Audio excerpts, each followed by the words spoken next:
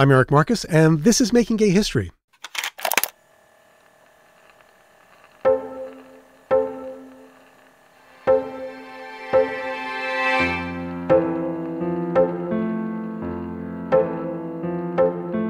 In this, our fourth season, we've been looking at the beginnings of the LGBTQ civil rights movement in the U.S. But the thing about beginnings is they're often contested. When it comes to questions of who started what when, one person's fact is another person's fiction. That's especially the case with oral histories, like the interviews I recorded 3 decades ago. Our ability to recall the past is surprisingly fallible and easily derailed by ego and emotion. We remember things as we think they happened, and often as we'd like for them to be remembered. We choose to remember some things and not others, and our individual impressions of the same event rarely match those of other witnesses to history. But what oral histories can do is they can take us inside how a person felt about a moment in history and how they perceive their place in that moment, and that matters. In this episode, we're going to hear different viewpoints from co-founders of a key early organization in the fight for LGBTQ rights in the U.S., One Magazine. Or One Incorporated. Or just one, depending upon who I asked. And I asked a lot of people about One and got very different answers. One Incorporated came into existence when then? October 15, 1952, in my home. There is a problem with some of the very inventive people that they come to the point where they feel they have to have invented everything. Dorr wasn't even at any of the first 7 or 8 meetings. I don't think he was around for the first year. Dorr never quits. He seizes control of any organization he works in and keeps it at his level. And Dorr has done so much, which cannot be denied, really so tremendously much, that he doesn't need the credit for that. 100% wrong, all of them. That last voice you heard was the inimitable Dorr Legg. He's the one who claimed One Magazine started in his home. And you heard the magazine's first editor, Martin Bloch, say that wasn't so. In 3 interviews within the space of a week in August 1989, I heard various versions of One's origin story from 3 of the men who were there from the beginning, or near the beginning. A little later, we'll be hearing more from that first editor of One Magazine, Martin Bloch, as well as one of the first writers to work on the magazine, Jim Kepner. But let's start with Dorr Legg, or William Dorr Lambert Legg, who was born in Ann Arbor, Michigan in 1904 and claimed his ancestors came to America in the 17th century. Decades before he joined the fledgling gay rights movement, Dorr earned a master's degree in landscape architecture and taught at the University of Michigan. By the time I meet Dorr in 1989, he's living on a large property in a residential neighborhood just west of downtown Los Angeles. Dorr shows me around the beautiful grounds, which he tells me are cared for by his lover of 2 decades. There's a grand mansion on the property which houses One Incorporated's 4,000 square foot library. Dorr takes me through row after row of storage boxes stacked on long tables, and he shows me drawers filled with little physique magazines, sort of gay porn before there was gay porn. Almost naked men in posing straps. There's a second smaller house, which is where Dorr and his lover live. Both houses need a ton of work, but not Dorr. He's trim and well-dressed in gray slacks and a pressed white shirt. I had no idea he was in his mid-80s until he told me. Dorr Legg's story in the movement starts with a secret society in Los Angeles in the late 1940s. Dorr and his then-lover Marvin Edwards had just moved to LA from Michigan as an interracial couple in search of a more accepting place to live. The first organization was, of course, the Knights of the Clocks. The Chicago organization of 1924 was incorporated and lasted about 6 weeks. But the Knights kept on for years. Were you with your lover by Yes. the time you joined Knights of the Clock? No, yes and no. I met him in the East back when I was there.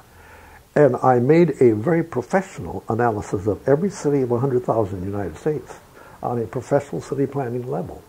You did the research about a racially open city because... I wanted to find a place where we could be. Where the 2 of you could be. Yes. And I didn't want to come to L.A. I'd been here and I didn't like the place at all. I said, I used to tell people it's just nothing but Detroit with palms, and which was not a recommendation. No. But on the other hand, every chart came out L.A. L.A. I thought, well, here it goes. How were you and your lover treated when you came here to Los Angeles as a mixed racial couple? Oh, well, we had no problems of any kind. What year was that? 1949. There were restaurants you could go to. There were hotels that a mixed couple could stay in. Not many, but some. This was the most wide open city in America in the 40s. A rip-roaring town. There was open male-to-male dancing to live music in gay bars in the city, and I've done it. And that was not happening in any other city in America to our knowledge. So that what the movement was able to do was to slip through the cracks and become strong enough to survive. Are you still in touch with anybody from Knights? Unfortunately, no. The founder of it, the one who got the idea. What was his name? His name was Bird. Merton Bird. Yes, he was Right. the founder. And Merton is black, isn't he? oh yes, Yeah. yes. He was the person with the concept. He was a very enigmatic person in a way, friendly, outgoing, very handsome man, and sort of a quiet authority that everybody listened to him. He said to me, I had been thinking about an organization, and he described it. Interracial. Both male and female couples. And that was what it was about. Would you be interested? I said, well, I certainly would. I thought, my Lord, this is something different. When the Knights was founded, it was totally co-sexual. It was totally interracial. And it was actually the original gay community center, 20 years before there was one anywhere else in the country. It was simply a housing, legal aid, and all this, and it had to be. Was there an actual building where that? Oh no. It was small scale. Was it a telephone number even? It got to be that I was the telephone number because I was one of the founders, and so I did receive calls. But there was a network of other people, both black and white, in there. People were losing jobs and being fired and getting in jail and all this sort of thing. The meetings were organized and formal and substantial. And the social meetings could be very large, up to 200 people, and very successful. Dances or? Oh yes, oh yes. It continued holding its meetings and having social events for 5 or 6 years that I know of. But by this time, I was in the Mattershine up to my ears, and I had no more than gotten into the Mattershine than we founded one. Right. And I was working in my field profession at the time. So, there weren't that many days. One Incorporated came into existence when then? October 15, 1952, in my home. And at a Mattershine meeting, this meeting was at my home, and I had a big living room and dining room, and I had, 60, 70 people there. And this had already been, the idea had already been discussed before at other Never. meetings? Never. The meeting was a pure Mattershine meeting, and Martin Block was the chairman. So all these people came together. Well, the topic was, we were going to talk about police practices, which by this time, LA was becoming very not an open city as it had been. Scandals and changes had occurred. And here was a vice cop. An ex-vice cop was the speaker. Sat there telling all the dirt. A gay ex-vice cop? Oh, a vice cop who was straight. A vice cop, period. Who was mad, angry, and willing to tell all. They had walkie-talkies and bugs and all of this kind of thing. Guys walking on the beach with a very brief shorts on and a bug in there. Talk to somebody on the beach. Broadcast up to the car parked up. All you had to do then was to say a word. The word would get people in jail. And so we just sat there, and this man was telling all of this. And how ambulance chasing lawyers all over town who were getting rich off of these arrests and in cahoots with the police and all of this kind of thing. And people were getting madder and madder and madder. And people were saying, people don't know this, and they've got to be told. And wasn't there a Johnny something or other who? And Johnny, whatever his last name was, Johnny Button. Johnny Button, who we never saw again, spoke up and said there should be a magazine. Everyone started talking at once. Martin said, I am not going to let this meeting be thrown off track. I'm the chairman and I'm going to keep it that way. Now, those of you who wish to do something, to talk this other thing, adjourn to another room, agree to meet at some other time, and let's have a little law and order here.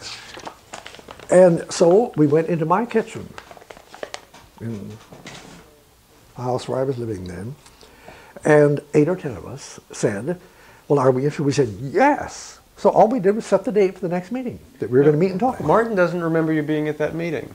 Oh, God, it was in my house. It was in my house. See how interesting this is? Well, what's fascinating is that the memories are so different.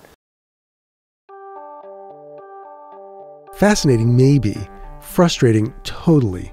Much as I loved Dorr's account of the vice cop with a conscience spilling the beans about microphones hidden in short shorts at the beach, it didn't match up with Martin Bloch's story, which he'd told me just 3 days before. Martin Bloch was the first editor of One magazine and a sometime anarchist who never took himself or the movement too seriously. Interview with Martin Bloch, Monday, August 21st, 1989, at the home of Martin Bloch in Los Angeles, California. Interviewer is Eric Marcus. Tape 1, Side 1. How did One magazine come about? I had 2 friends, one named Alvin Novak and Johnny Button. Johnny died a few years ago. And they lived together in what was little more than a shack, sort of a rear house in West Hollywood. And they were going to host one of the meetings, which were like every week or every second week.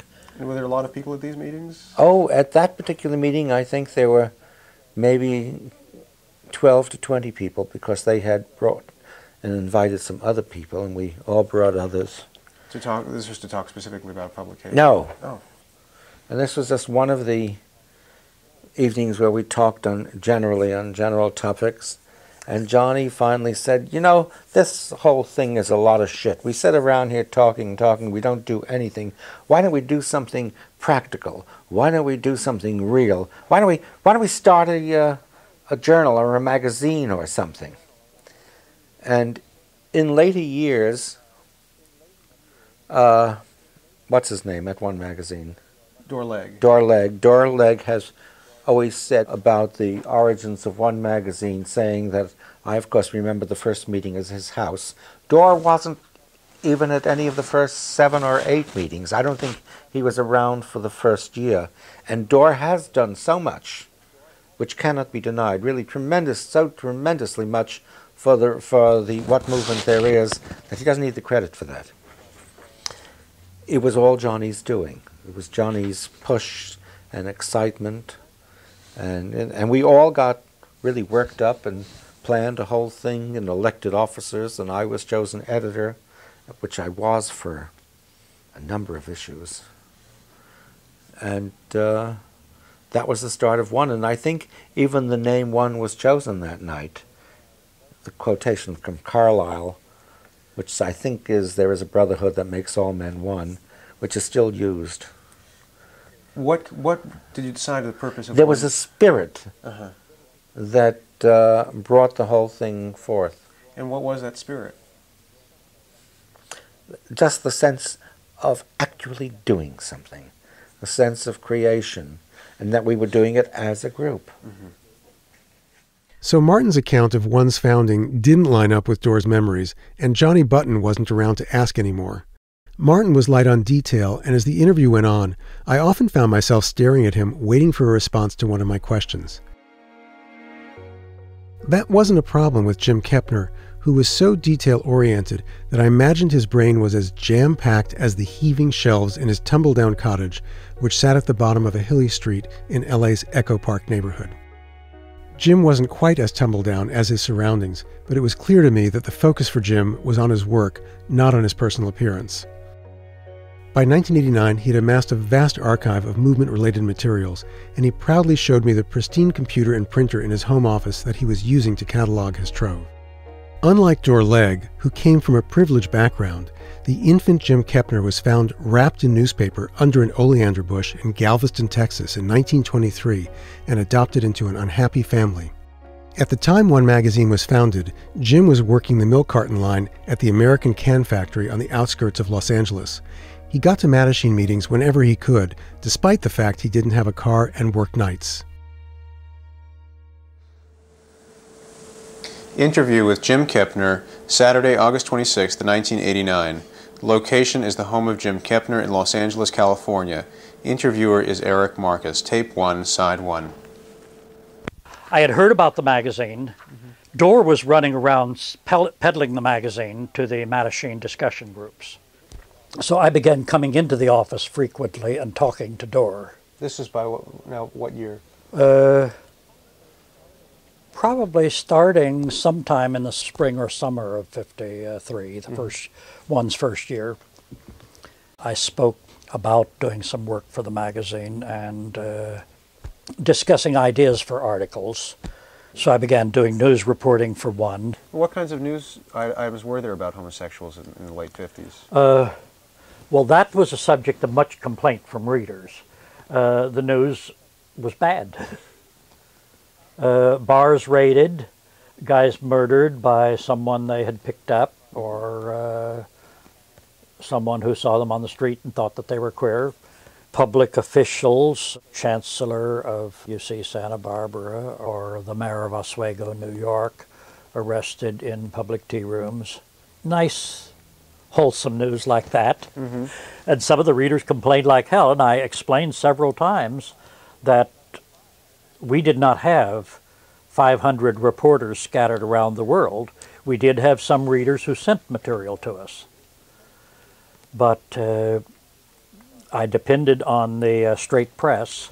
I was buying as many out-of-town newspapers as I could. And what I would catch was that most papers you could read for a year without finding any gay news, unless you learned how to read between the lines. How do you mean that? They may not mention the raid of a homosexual or queer bar. They'd mention a house of ill repute. And if the several men are arrested and no women mentioned as present, you assume it's not a whorehouse. In the article, they might mention that one man was dressed in a womanish manner. You looked for those words and then read the whole thing carefully to see if this sounds like it really is in this field. Then you go investigate. Censorship questions generally, because censorship hit us extra hard with a double standard. Anything that was heterosexual was considered obscene if it was extremely disgusting, provocative, sexually explicit, or had excessive use of Anglo-Saxon language or detailed descriptions of the mechanics. Anything that was mentioned homosexuality was obscene simply if it did not point out how terribly disgusting and evil homosexuality was. No detail was permitted. And that was what got the magazine hooked. Right, in the late 50s. The August '53 issue, which had the word homosexual marriage on the cover, had been seized and released. One printed an angry article saying one is not grateful to the postmaster for releasing it. And some people thought that the fact that the postmaster had released it was saying we were okay. And Dale Jennings was saying very definitely, this is nothing to be grateful for. This is bullshit. In September, October '54, had an article with the law of mailable material on the cover, an article by our lawyer explaining why the magazine was so tame. Readers were complaining. And just saying, look, we cannot have stories, even though he said other periodicals could get away with it. We can't have stories in which two people meet in a bar, like one another, and leave together. The story has to clearly show that they went their separate ways. They may be interested, but so sorry. If two people touch, which is not advisable, it better be shoulder or above, and not erotic. Hi there, fella. So your stories reflected that conservatism. The stories reflected that. And every story went to the attorney, and once in a while, the editorial board would decide this is a story we want. And we would argue with him, and he would say, well, you know, this is a real risk, but give it a try. Even after several years working on the magazine, after 2 or 3 years working on the magazine, I was still shy about picking up that magazine on a newsstand or other obviously gay magazines. Why? Why? I'm still shy about going to newsstands now, and I don't do it because it's... Well, there was this sort of thing, you pick up 5 or 6 innocent magazines and you sandwich them. Mm-hmm. You put the embarrassing ones in the bottom. So the news dealer starts to count them, ends up with the one you didn't want to show on top. Then he goes to answer the phone or answer someone else's question, and you see a couple straight friends of yours coming down the street looking like they're coming toward the newsstand. And you sort of die. 1957, you already could not mail one through the mail. Yes. Well, first, an article in '53 had suggested that everybody knows that J. Edgar Hoover is sleeping with Clyde Tolson, his close partner. Mm-hmm. They lived together and their mothers lived on either side of them. FBI agents had showed up in one's office the next day wanting to know who wrote the article. And Dorr can be as snootily non-communicative as anybody I've ever known. And Dorr essentially told them to get the hell out. I'm not going to give you any information. Mm-hmm. What are your names and numbers? That's all I'm interested in. Right, that's what he told me. Were you there when the FBI showed up? No, I wasn't. They visited me a couple times too, mm-hmm. and visited most members of the staff. I was perhaps foolishly not as abrasive with them. They asked me if a couple members of the staff were communists, and I hooted and said that they were very conservative. I probably shouldn't have even told them that. Have they shown up at your home or at the one office? Here at this house? Sat in that chair, one of them. I did say that I had been a member of the Communist Party, that I had been kicked out for being gay, that I owed no thanks to the party for that, but I would not give information about individuals who were in the party whom I still respected. And asked you, were you frightened? I was nervous. Uh-huh. I was nervous, yes. Mm-hmm. It was a tense situation, a couple visits. What year was this? 54, 55, mm-hmm. 56. But it was that article in one magazine that brought it on. Now, through the Freedom of Information Act, we found a note from Hoover to Tolson, which I have a copy of, saying we've got to get these bastards. And a note to the post office urging them to check into one. From Hoover? From Hoover. The post office seized the next issue of the magazine. Which was which issue? It was the September-October of '54, which happened to have the article on the law of mailable material, which was a challenge to them. And up through the Ninth Circuit Court of Appeals, the courts found the magazine utterly obscene, no redeeming social values, and utterly destructive of all social values. What did you do during those years that you could not mail one magazine? Oh, for the time being, the seizure affected only the individual issue. Oh. Until it was decided to be obscene or not obscene. I see. We were forbidden to mail out any further copies of that issue. And several other issues were held up for a month or two. Mm-hmm. We began using extreme measures. Each member of the staff several times would take a long drive. I would drive toward San Diego, Don would drive toward Santa Barbara, Dorr would drive toward Bakersfield. Someone else might drive toward Riverside or San Bernardino. And at each town, we would go off the highway 10 blocks, find a mail box, put 5 or 6 copies in with nothing but our return address on the plain brown wrapper, and so on, and mail these all over Southern California. No more than 3 or 4 in each mailbox, no more than 15 or 20 in any one town. We did this frequently until Dorr was always too much of a skinflint. There were different enclosures in each issue depending on whether someone was getting a renewal notice, whether someone was a high-class or low-class member. They would get a few extra pages. So a lot of issues would be right at on the line as to whether they needed more postage. Well, the post office called me in one time about 5 weeks after a particular mailing had gone out. And this was one that we had delivered all over Southern California. It was one of the risk stories that we had printed in that one. And we knew they were inspecting each issue for anything that they could hold it for. And they had virtually all of those issues on a couple flats down there. And I was required to weigh each one and to put on extra postage on about 1 out of 10.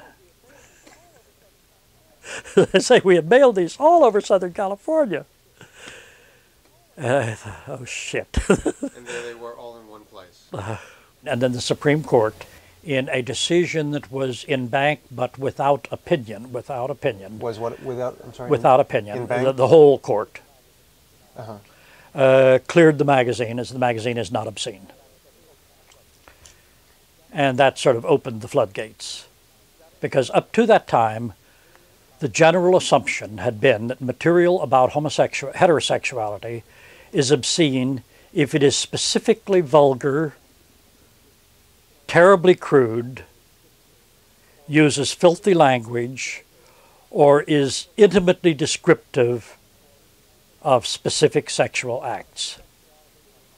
Material about homosexuality is obscene if it mentions a subject without specifying strongly that it is terrible, terrible, terrible, terrible, terrible. There's a complete double standard there. What did you... Now, what we also discovered from the Freedom of Information Act was that there was a written opinion, which was not published, which the FBI had looked at. Oh, dear. Yeah.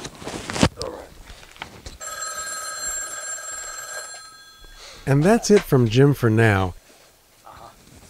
While he answered that call about his archive, I reviewed the long list of topics that Jim had handed to me when I arrived and saw that we were only a couple of bullet points in, so I knew I'd be coming back for a second interview. Whatever the discrepancies between Dorr, Martin, and Jim's recollections, a couple of things are clear. One was a pioneering organization that went beyond the Mattachine Society's secret meetings to take a public stand. And the Supreme Court case that Jim just talked about opened the floodgates for LGBTQ publications, a vital stepping stone towards building a national movement. One other thing. Jim Kepner questioned Dorr Legg's account of the Knights of the Clock, the organization Dorr claimed predated the Mattachine Society. Jim told me that the Knights of the Clock was founded after the Mattachine Society, and it was a small ad hoc group, not the large dynamic organization of Dorr's memory.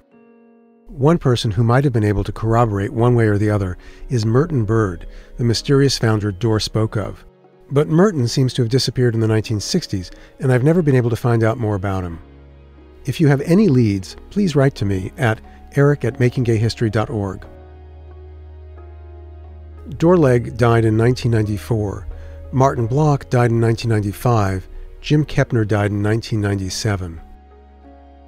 While the three men may have disagreed about the origin story of One Magazine and One Incorporated, you can find their papers residing without conflict at the One National Gay and Lesbian Archives at the USC Libraries.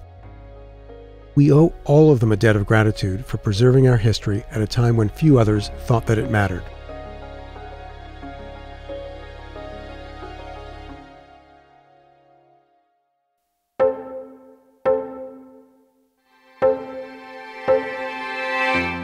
Making Gay History is a team effort. Thank you to executive producer Sarah Birmingham and the rest of the Making Gay History crew. Producer Josh Gwynn, production coordinator Inga Detaya, social media producer Daniel Lorenko, photo editor Michael Green, and our guardian angel, Jenna Weiss-Berman. Our theme music was composed by Fritz Myers. The Making Gay History podcast is a co-production of Pineapple Street Media with assistance from the New York Public Library's Manuscripts and Archives Division and One Archives at the USC Libraries. Season 4 of this podcast has been made possible with funding from the Jonathan Logan Family Foundation, the Ford Foundation, the Calamus Foundation, and our listeners, like Eileen Smith. Thanks, Eileen. If you like your gay history in book form, HarperCollins recently republished the original edition of my book, Making Gay History, which is called Making History, in an ebook. Find it online at bn.com or wherever you buy your ebooks. And while you're shopping, head to makinggayhistory.com and click on the Merchandise tab to find Making Gay History t-shirts, tank tops, hoodies, tote bags, and mugs. They make perfect holiday gifts, and you'll be supporting the show. Win-win. Stay in touch with Making Gay History by signing up for our newsletter at makinggayhistory.com. That's where you'll also find previous episodes, archival photos, full transcripts, and additional information on each of the people we feature. So long, until next time.